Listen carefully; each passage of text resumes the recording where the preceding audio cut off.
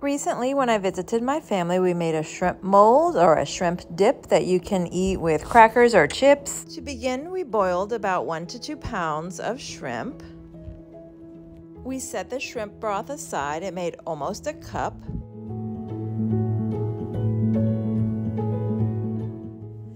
The other ingredients include a package of Philadelphia cream cheese.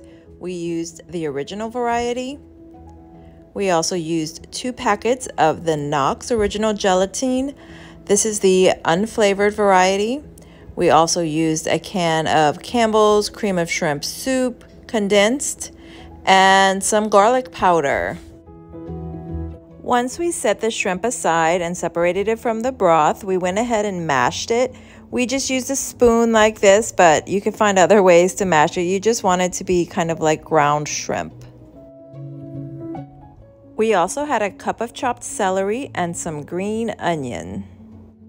We begin by adding the shrimp broth to a pan. This is a 5.5 quart. We add the gelatin to the shrimp broth.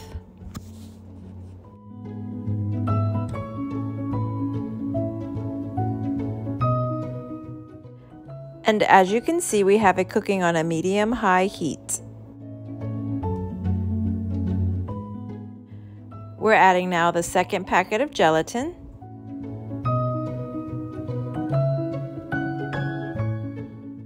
As you can see, it's starting to boil just a little bit, which is good because you want all of that gelatin to mix well in the broth.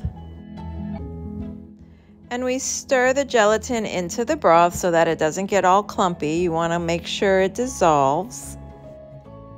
And sometimes you have to work through some of the clumps to make sure they dissolve.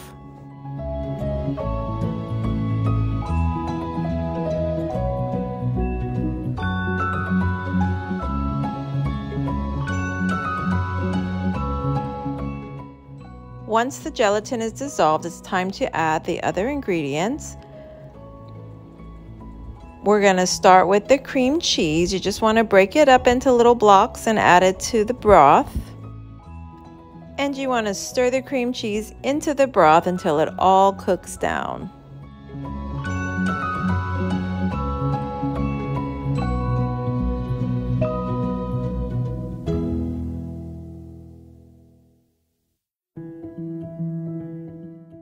Once the cream cheese is all melted, we can remove it from the heat.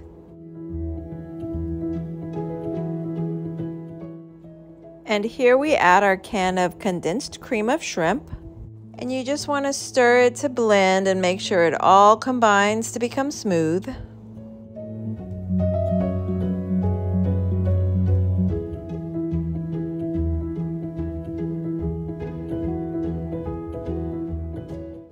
And this is the texture we're going for, nice and creamy. This is what you want it to look like.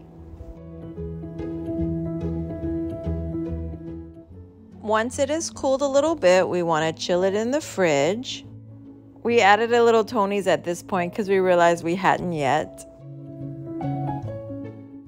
Once it's chilled, we're ready to add it to our pan.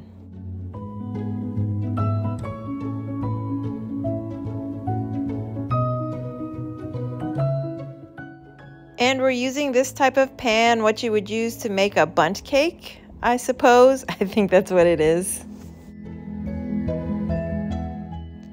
We coat it with some butter spray.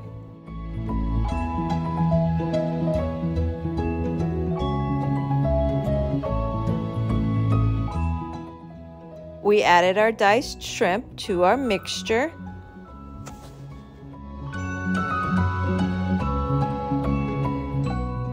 And we add our celery.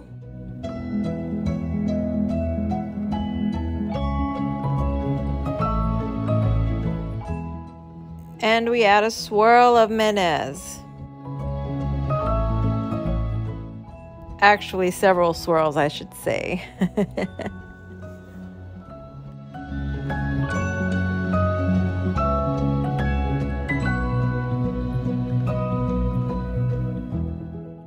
Now we swirl in our ketchup. Just a little bit of ketchup, not nearly as much as the mayo.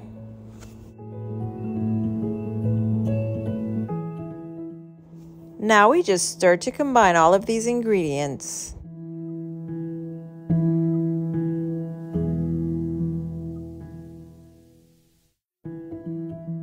Once everything was combined, we decided to add a little more ketchup.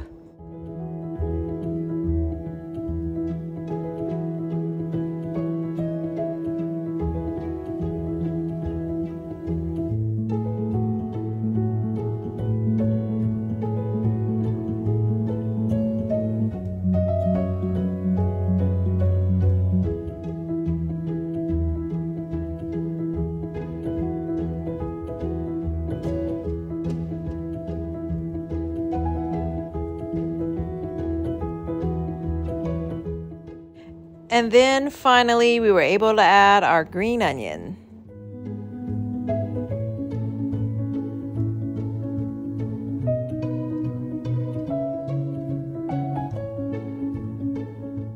Now we're ready to add our mixture to our bundt pan.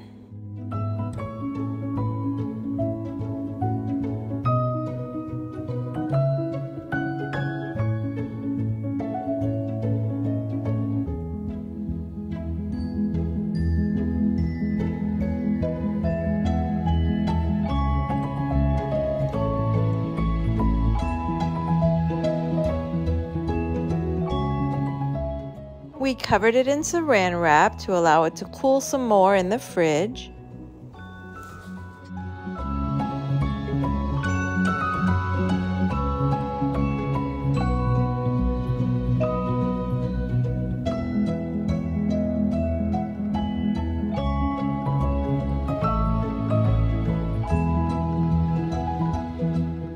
Once it is chilled overnight, we're ready to flip it over onto a plate, and here we go. We've got a shrimp dip.